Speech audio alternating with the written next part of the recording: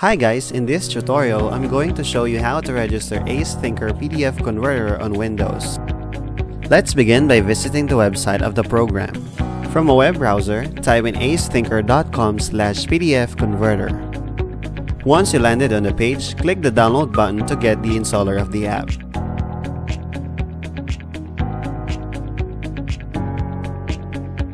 Now let's install the program on your computer and launch.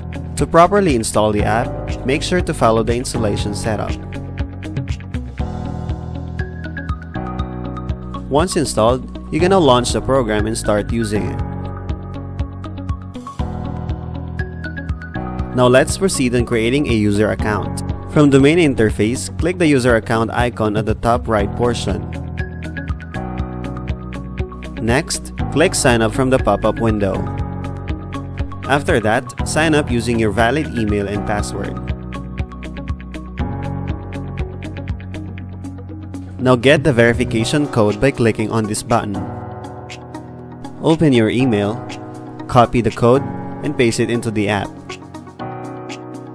Click the sign up button to get done. Take note that you are still under free trial. Anyway, you can upgrade your account into VIP to get the best experience. After you purchase the app, it will provide you with license key code for the activation. This time, I'll demonstrate how to activate an account. Click the drop-down button next to the account name and select Activate.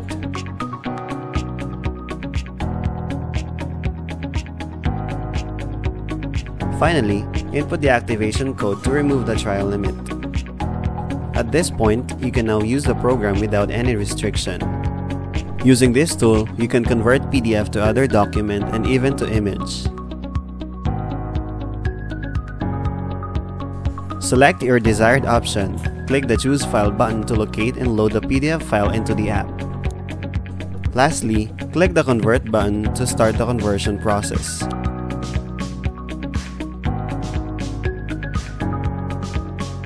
Click Open Folder to check out the converted file.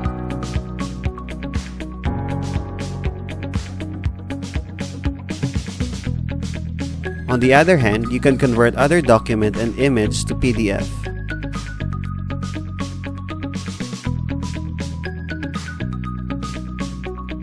That's how you register Acethinker PDF converter on Windows. Thank you for watching.